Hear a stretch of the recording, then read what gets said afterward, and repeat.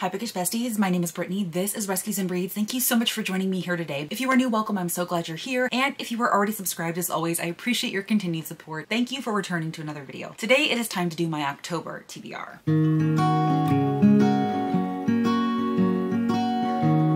Alright everyone, so today we are going to do something exciting in that I'm going to be playing 2 TBR games. I will of course be playing the My Bad TBR game, which is the TBR game that I created based on Sorry. And then I will also be playing Spookopoly, which is the basically Halloween spooky version of Bookopoly, which is the TBR game that Becca from Becca and the Books created based on Monopoly. And even though she doesn't really play her TBR game monthly anymore, typically every single year she does a readathon based around the TBR game, and the last couple of years it has fallen in October, and henceforth why she named it Spookopoly. And so I really enjoyed participating last year and I wanted to go ahead and do it this year. So I will be doing the standard 6 draws for my TBR game, and then I will be doing 6 rolls for Spookopoly, and of course those could increase if the boards are unkind to me. Now, one of my biggest goals that I'm going to try to achieve with the prompts that I land on for either of the board games is that I'm going to try to pull as many books from my physical TBR as I can to satisfy these prompts. Now, y'all know that my physical TBR at this point is bare bones. It's dwindling. I think it's like below 20 books at this point, but to be honest, I'm just sick of looking at them. Some of them have been on there for quite a while, definitely over a year, if not more, and I just kind of want to get them read and done and over with. So I am challenging myself to use as many books from my physical TBR as I possibly can. I will, however, give the caveat here. I will allow myself to change up the books that I read for these prompts depending on what book of the month releases. Of course, as I'm filming this, I do not know what the October book of the month selections are going to be, and if I do decide to select any books for the month, y'all know that I try to read those as they come in. And so if any of those books fits the prompts that I'm going to be landing on today, I will allow myself the flexibility to change those up. But in general, I really would prefer to prioritize the backlist books that have been sitting on my physical TBR for a while. I think that's it. I think that's all the housekeeping that I wanted to do. But of course, before we can get into the gameplay, I have to recap how I did with my TBR game in the month of October. So the very first prompt that I landed on for September's round of gameplay was to read a book set in a foreign country. And for this, I selected Someone's in the Attic by Andrea Mara. This was a September book of the month selection, and so I knew that I wanted to go ahead and read it as soon as possible. It is set in Ireland, if I remember correctly, and I did successfully read that book. Then I landed on the prompt of Random Number Generator. This is actually one that I did not satisfy. The book that I ended up selecting for this was These Tangled Vines by Julian McLean, and honestly, I really just didn't care to read it. I wasn't in the mood to read it, and even though the synopsis sounded interesting to me, like I was intrigued, I just was not in the mood for the type of story. It was definitely going to be like a family drama set in Italy, and I don't know, it just was not what I was looking for. And so I went ahead and just set it aside, and I thought if I got to it by the end of the month, I got to it, and if I didn't, I didn't. But what I plan on doing is rolling this over in October, and you will see how I plan on fitting this into my TBR once we get into the gameplay. So I didn't end up satisfying this prompt, but I do plan on doing a new random number generator selection, and I'm just going to be removing These Tangled Vines from my TBR. Then I landed on the prompt to read a book that gave me summer vibes, and for that I selected Crazy Stupid Bromance by Alyssa K. Adams. This is the 3rd book in the Bromance Book Club series, and I did read this. And then I landed on Dice Roll, and what that means is I had to roll a die, and then whatever number it landed on, I had to go ahead and correspond that to something on my TBR. And this ended up selecting 5 Survive by Holly Jackson, which I did read. Then I got my green into the safety zone, and so since there are no prompts associated with those squares, I had to go ahead and do a pull from my challenge cup, and that gave me the prompt to read the next book in the True North series by Serena Bowen. That was Heartland, which I did read. And then the very final prompt I landed on was to continue a series, and for that I selected Running Wild by K.A. Tucker, which I did read. So overall, once again, it was a very successful TBR month. I managed to successfully complete everything but one, and I do plan on trying to complete that in October. Now, without further ado, let's go ahead and get into the gameplay. All right, everybody, it is time to play the next round of the My Bad TBR game. As you can see, we are very close to being done with this game. We only have 2 active pawns out on the board, and this green guy is actually in his safety zone. Now, as a reminder, last time I played, I eliminated the color tile cards, so I am just able to move these pawns as I see fit, depending on what the card I draw is, what the prompts are, etc., because it's going to get increasingly impossible to have moves if I'm using those color tiles. And really the goal is to finish this game either this round or in November, because I will not be playing this in December for a very specific reason. So I'm going to go ahead and start with the 6 standard draws. We'll see how kind the board is to me, and if I hardly have any books by the end of those draws, I will continue to draw until I have more. Without further ado, let's go ahead and start with draw number 1. All right, so with a 10, I could either move forward 10 or backwards 1, and it really wouldn't make sense for me to move backwards 1 since I'm trying to finish this game and this guy is safe and I don't want him outside of a safety zone. So I'm gonna go ahead and flip the board and we will move that yellow pawn 10. All right, let's see.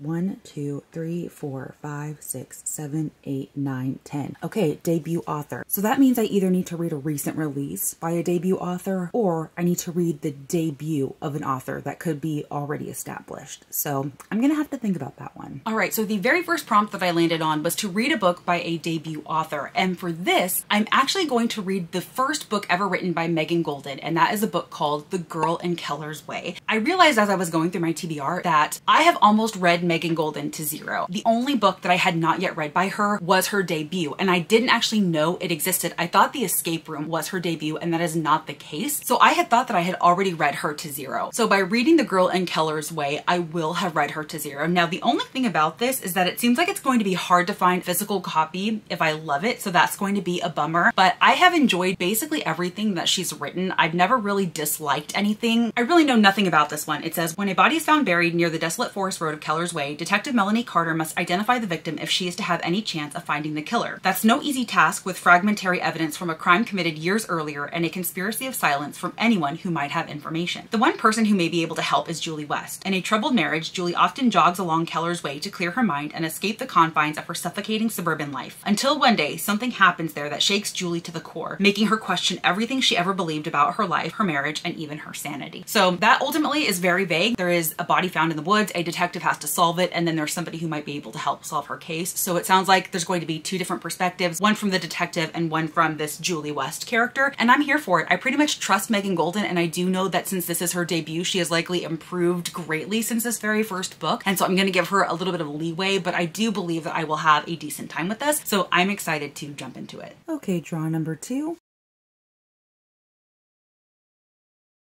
All right, friends, well, this is perfect because 1, 2, 3, 4, 5, green is officially safe and no book will be chosen for that. All right, and then next, I actually was lucky enough to draw the card that was exactly what was needed to get green from safety zone into home base. So that means green is permanently safe. It cannot move any further, and it got me one step closer to finishing this round of gameplay. And of course, no book is chosen for that. All right, well, I don't want to get my hopes up, but we could potentially finish this game this month. I cannot even believe it. That would leave November free for me to do whatever I wanted because I'm not going to start a new round until 2025. So let's see what we get with card number 3.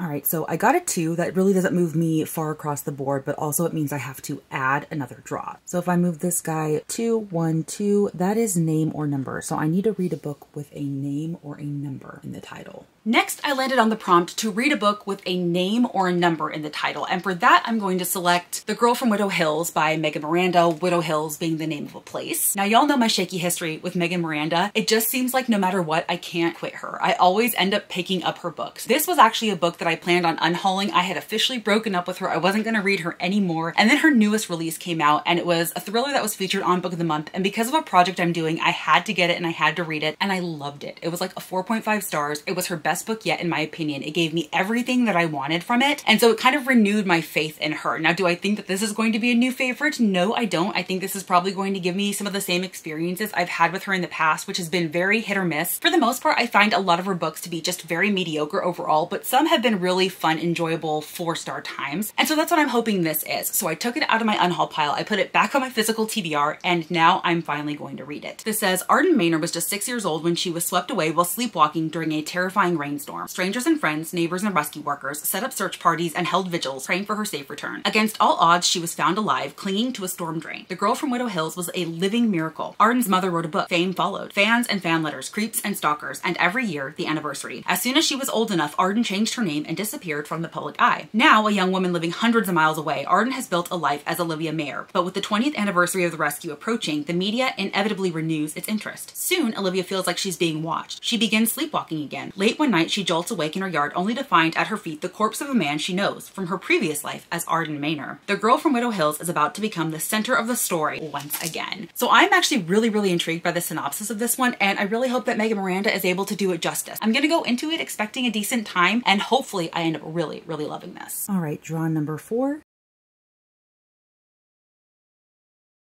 All right, well, that is not ideal because that is a backwards movement. So let's see, 1, 2, 3, 4, TBR veteran. That means I need to read a book that has been on my TBR for quite a while. All right, next I drew a 4, and that is a backwards movement, and it landed me on the prompt to read a TBR veteran. And for that, I'm going to select Invisible Girl by Lisa Jewell. I absolutely adore Lisa Jewell. There has never been one of her books that I've actively disliked or hated. She's been a very, very consistent author for me, and because of that, she is certainly an auto-buy author. I've had this book on my physical TBR for quite a while. It's just kind of been hanging around. There's been no reason why I haven't read it, just I haven't gotten around to it, and I know that I'm going to enjoy it. This says, Owen Pick's life is falling apart. In his 30s, a virgin and living in his aunt's spare bedroom, he has just been suspended from his job as a computer science teacher after accusations of sexual misconduct, which he strongly denies. Searching for professional advice online, he is inadvertently sucked into the dark world of incel, involuntary celibate forums, where he meets the charismatic, mysterious, and sinister Bryn. Across the street from Owen live the Fours family, headed by Mom Kate, a physiotherapist, and Dad Roan, a child psychologist. Kate and Roan have always had a bad feeling about their neighbor Owen. There's something off about him. Their teenage daughter swears he followed her home from the train station one night. Meanwhile, young Sapphire Maddox spent 3 years as a patient of Roan Fours. Feeling abandoned when their therapy ends, she searches for other ways to maintain her connection with him, trailing him when he leaves his practice, and learning more than she wanted to know about Roan and his family. Then, on Valentine's night, Sapphire disappears, and the last person to see her alive is Owen Pick. With vivid and unputdownable prose and plenty of disturbing twists and turns, Jewell's latest thriller is another haunting, atmospheric, stay up way too late to read book. So one thing that Lisa Jewell does really well, in my opinion, is she typically writes books with multiple different perspectives, or maybe even multiple different timelines, and she's able to weave them together pretty well. It sounds like you're going to have 3 different perspectives in here, and I'm really interested to see how they kind of all tie together. So I am very, very excited to get to this and see what Lisa Jewell is able to do with this story. Draw number 5. 1, 2, 3, 4, 5, 6. That is choose pawn color. So that basically, when I was using the color tiles, that meant that I was able to choose whatever color I wanted to move for the next time. I didn't actually have to draw a color tile, and that's really no longer a concern, but I landed on it, so no book is going to be chosen. All right, next I drew a 6, and that landed me on the prompt to choose my pawn color. Now, typically, you know that when I play this TBR game, I don't have a choice in what color pawn I move. I have to draw color tiles to tell me, but since all of the colors basically have been in their home base, and I really didn't have a choice, this prompt is kind of irrelevant at this point, but I landed on it, and so no book is going to be chosen. Draw number 6. Okay, we got a 5. Let me go ahead and flip the board really quickly so you can actually see where I'm landing. Okay, 1, 2, 3, 4, 5. Red on the cover, so I need to read a book with red on the cover. All right, next I drew the number 5, and that landed me on the prompt to read a book with red on the cover. And for this, I think I'm going to be reading Shadow Heart by Meg Gardner. Now, I chose this because this is the 4th and what I believe to be the final book in her Unsub series. It recently came out, I think, last year, and I want to read it and get it done so I can be done with this series. I remember really enjoying Unsub, having a great time with it. I wasn't necessarily impressed with the 2nd book. I do know that I enjoyed the 3rd book enough that I wanted to go ahead and pick up the 4th book. I think it's going to follow her quest to kind of capture the serial killer she was following in the 1st book. So I think it's all finally going to come to a head, and it's going to nicely finish out the series. It has red on the cover. It's going to work perfectly for this prompt, and it's going to be one series that I can remove off my actively reading list. And then this should be our 7th and final draw. So let's see what we get. Okay, another 6. All right, so let's see. 1, 2, 3, 4, 5, 6. Okay, so this guy is officially in his safety zone, and that means I have to do a challenge cup pull. All right, then I drew a 6, and that got my yellow into his safety zone. And so that, of course, means I have to do a challenge pull, and I'm really nervous about this because there really isn't a whole lot in here that I'm in the mood to read at this point, and I definitely am not going to be picking up any chunky fantasies. I just don't have the time or the bandwidth. So we are going to see how kind this is to me. I really hope that it's kind. All right, let's see. Let's see what we get. All right, I got it.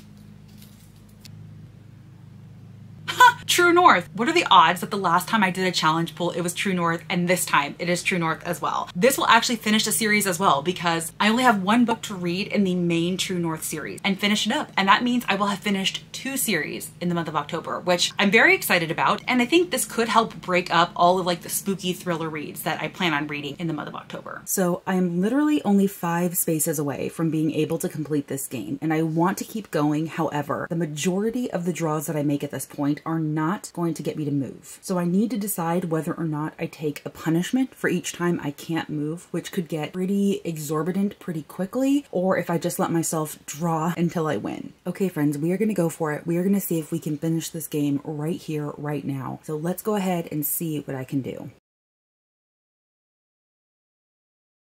Okay, that is an 8. I obviously cannot move 8. So what I think I'm going to do is, instead of having a punishment in terms of like a prompt I have to satisfy, I think for each card that I draw that I can't actually move, I think I'm going to increase the books that I have to read for the month by 1, if that makes sense. All right, so this next draw, I drew an 8, and I found myself in a predicament, right? Because the yellow is in his safety zone, which is where I want him to be, but that gives him limited movements. He can only move forward a couple of spaces, or even backwards 4 if I got a backwards 4. But he could not move forward 8. So I had to figure out what I was going to do about that. And in this instance, rather than giving myself punishment prompts that I had to satisfy, I instead decided that I was just going to go ahead and add books to my TBR for every single draw I made that I couldn't move. So obviously I couldn't move forward 8. And so what I've decided to do for this draw is, because I know that I'm playing Spookopoly and I'm likely going to be landing on prompts that I don't already have books to satisfy that I'm using for my TBR game, any one of those books that I select for Spookopoly can work for this. So I'm going to hold off on selecting something right now, and once we've gone into Spookopoly, I will know some of my options for satisfying this prompt. All right, let's try again.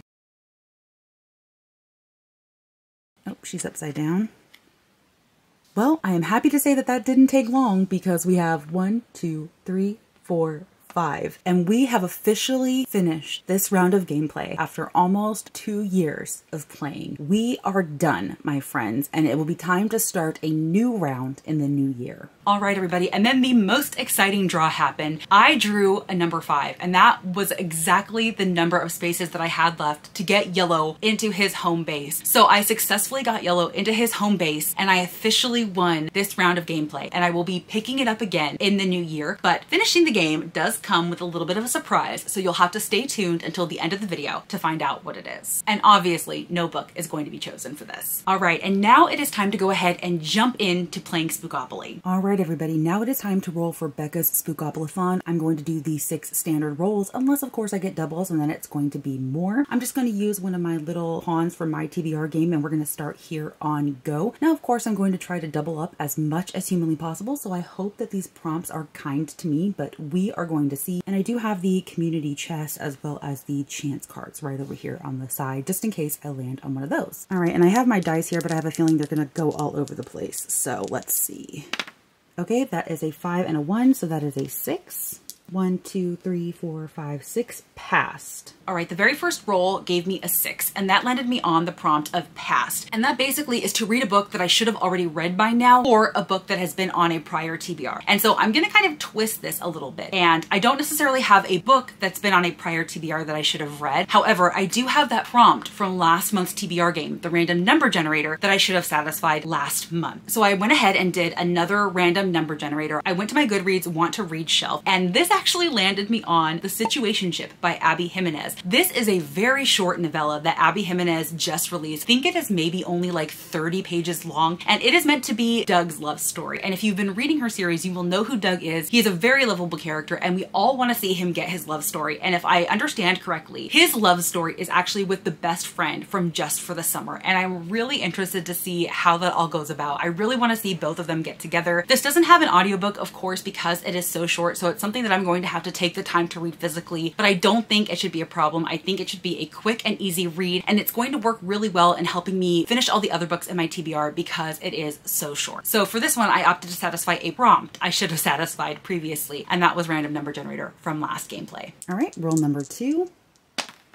All right, that's a 1 and a 2, so a 3. So we have 1, 2, 3, and that is future. All right, then I drew a number 3. It didn't get me very far, but it did move me from the past to the future. And the prompt for this is to read a book that you have been saving for a future time, the right time, also known as a rainy day book. Now, this is hard for me because I don't necessarily have books that I save for the right time. However, there are books that I am intimidated to read for whatever reason, and I'm usually never in the mood to read those because I am so nervous. And I do have one book book on my physical TBR that will kind of meet that, and that is Homefront by Kristen Hanna. This is a somewhat older release from Kristen Hanna. It was published back in 2012, and it is definitely one of her more contemporary releases. She has a whole contemporary backlist prior to her getting more firmly rooted in historical fiction, like with The Nightingale and The Women. And I don't necessarily plan on reading the entirety of her backlist, but I do plan on reading some of her more recent contemporary releases, including this one. I found this one, I believe it was on Book Outlet, and I snagged it and it came, and it's been just sitting around because I know that this is absolutely going to break my heart. This is definitely going to be a harder hitting fiction story, and so that's kind of why I've been putting this off, because I don't know if I'm emotionally ready to read it. This says, like many couples, Michael and Jolene Zarkadis have to face the pressures of everyday life. Children, careers, bills, chores, even as their 12-year marriage is falling apart. Then a deployment sends Jolene deep into harm's way and leaves defense attorney Michael at home, unaccustomed to being a single parent to their 2 girls. As a mother, Jolene is agonized to leave her family, but as a soldier, she has always understood the true meaning of duty. In her letters home, she paints a rose-colored version of her life on the front lines, shielding her family from the truth. But war will change Jolene in ways that none of them could have foreseen. When tragedy strikes, Michael must face his darkest fear and fight a battle of his own for everything that matters to his family. At once a profoundly honest look at modern marriage and a dramatic exploration of the toll war takes on American military family, Homefront is a story of love, loss, heroism, honor, and ultimately hope. So yes, that sounds very, very heavy, and I'm going to have to kind of like brace myself for it. And so this is definitely one that I really need to read. I really need to get it off my TBR, because there's never not going to be a day when I'm not intimidated to read this book. So we're going to use this one. All right, roll number 3.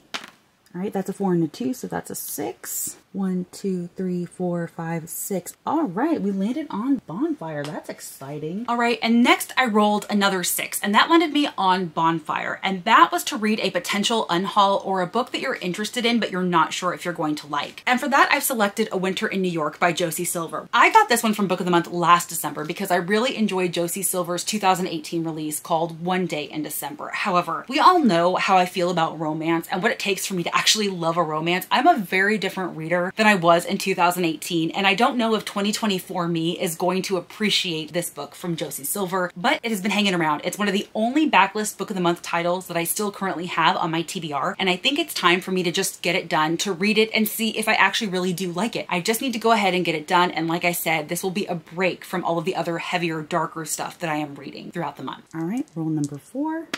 We have a 5. Let me switch this board really quick because I don't think you can see very well here. 1, 2, 3, 4, 5. Oh no, feed scroll. Okay, so that basically means I have to scroll through some type of feed, and the first book that pops up that I actually have on my TBR, I've got to read. So that makes me just a tad nervous. All right, then I rolled a number 5, and that landed me on feed scroll. And y'all, this actually ended up being really difficult for me. At first, I went to Goodreads and I scrolled for at least a minute, just kept scrolling and scrolling and scrolling, and nothing I was coming across was anything that I had on my TBR that I wanted to read. Nothing that was on my radar at all. And so then I went to Instagram, and the problem with Instagram these days is that it's kind of turning into TikTok, and that people are relying more on reels. So all of my feed is just filled with reels, and it's not as easy to just quickly scroll and find a book. So I didn't immediately find anything, but then luckily Aoife from Pretty Purple Polka Dots had shared her TBR, I believe it was for October, and she had a book on there that was actually recently sent to me very kindly from my friend Jarrett. I was so surprised to receive a gift from her in the mail, and this book was included, and it was something that I wanted to get to as soon as possible, and that is The Midnight Feast by Lucy Foley. Now, Lucy Foley and I have a turbulent history. I read the guest list and I thought it was okay. It was nothing mind-blowing, but it was certainly entertaining, right? And then I read The Paris Apartment, and I was bored for like the vast majority of that story. I really didn't like it at all. And then we got to the twist, and I appreciated it. So I'm definitely willing to give Lucy Foley one more chance, and if I'm not really blown away by this, or if it's not more of a solid read than the other two, I don't think I'm going to continue with her as an author, but this did come out. It's been getting a lot of praise, and I wanted to go ahead and give it a try. This one says, it's the opening night of the manor, and no expense, small or large, has been spared. And yet, just outside the manor's immaculately kept grounds, an ancient forest bristles with secrets. The local community resents what they see as the manor's intrusion into the local woods and attempts to privatize the beach, and small skirmishes have erupted on the edges of the property between locals and the staff. And the whispers keep coming about an old piece of pagan folklore, the night birds, an avenging force that can be called upon to make right wrongs that elude the law, though surely everything at the manor has been done above board. On the Sunday morning of opening weekend, the local police are called. There's been a fire, a body's been discovered, something's not right with the guests. What happened on the grounds of the manor the past 36 hours? And who or what is the cause? So I'm really intrigued by this. Like I said, I'm gonna go ahead and give it a shot. At the very least, I expect to have a good fun time, if nothing else. So thank you once again, Jarrett, for sending this book my way. And thank you so much to Aoife for putting this on your TBR so that I was able to satisfy the feed scroll prompt.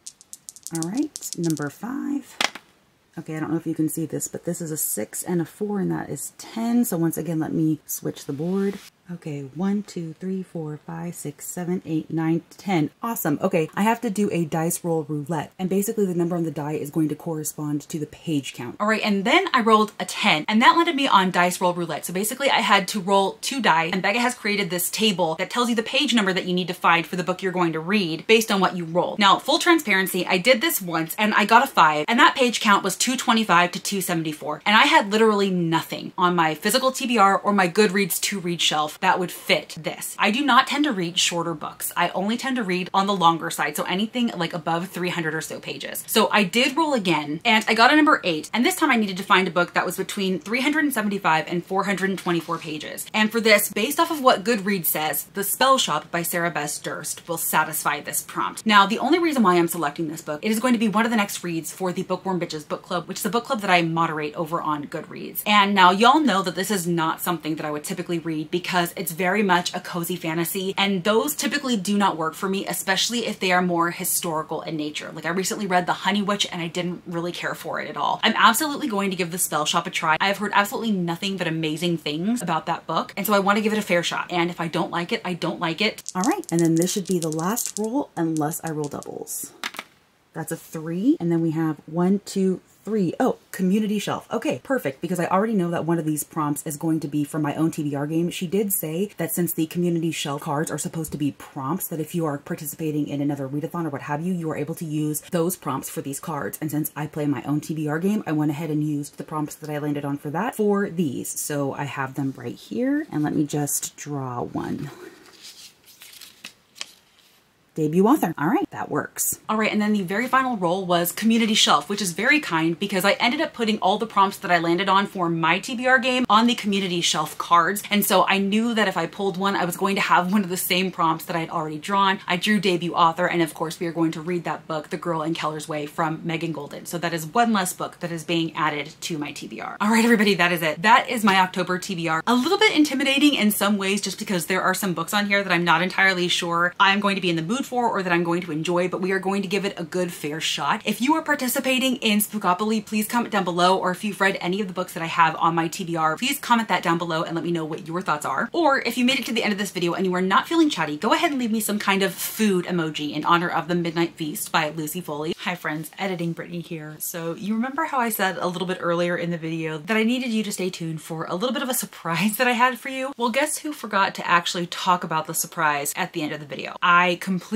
forgot all about it and just proceeded as if it were a normal TBR video. It's just par for the course at this point with my channel. Now you might not remember this, but back when I originally started this round of gameplay, I said that once we finished this round, once I got all of the colors into home base, I was going to do a little bit of a celebration. And so that is what we are here to do today. I want to do a little bit of a thank you for watching me play the TBR game. Thank you for subscribing. Thank you for supporting my channel. So I'm going to give somebody an opportunity to win a book or so from their wish list. And really there are only 2 main rules. First, of course, you have to be a subscriber to my channel and you have to be a public subscriber to my channel. If you don't have your subscriptions public, I'm not going to be able to verify that you are a subscriber to my channel. And then the second rule, in order to enter the giveaway, you have to leave me a comment down below with a question that you would like me to answer in an upcoming Q&A that I plan to do as part of my Bookmas videos. If you are new to my channel, I try to participate in Bookmas every year, where through December 1st through December 25th, I post 1 video a day, and it's typically formal sit-down videos, not vlogs. I do a couple of vlogs here and there, but it's not Vlogmas. And so as part of those sit-down formal videos, at this time, I do plan on doing a Q&A. Now, you can make this a bookish question, or it does not have to be a bookish question. You can ask me any type of question you want. Of course, keep it appropriate, keep it respectful, but I'm happy to answer any questions that you might be curious about that are book related, about my life, family, what have you. But your entry into the giveaway is going to be a question. And then what I think I'm going to do is I'm going to leave the giveaway open for about 2 weeks. And then after 2 weeks, I will go ahead and do a random comment selector, and whoever's comment is chosen will be the winner of the giveaway. And that will be featured in an upcoming video that will come out near the end of October-ish. Now, of course, I'm going to announce your name in the video, and I will go back and reply to the comment that you left on this video, but it will be up to you to contact me via email to go ahead and claim your gift. And if I do not hear from you video, I'm going to have to select another winner. So again, be a public subscriber to my channel and then comment down below a question that you might be interested in me answering in the Q&A that I plan to do during Bookmas. And then in a couple weeks, I will announce the winner and then send you a book or so from your wish list. So again, thank you so much to everybody who has been with my channel, who's been watching my TBR games, who has been supporting me for the last several months. I truly, truly appreciate it. And I hope to see so many of you participate in the giveaway. And as always, if you like this video or if you just like me, please be sure to give it a big thumbs up and subscribe if you haven't already. I typically post 2 videos a week, one on Wednesdays, one on Sundays, and I would love to connect with you in any of those future videos or on any of my other social media platforms, which you can always find linked down below along with any books featured in the video. Until next time, y'all,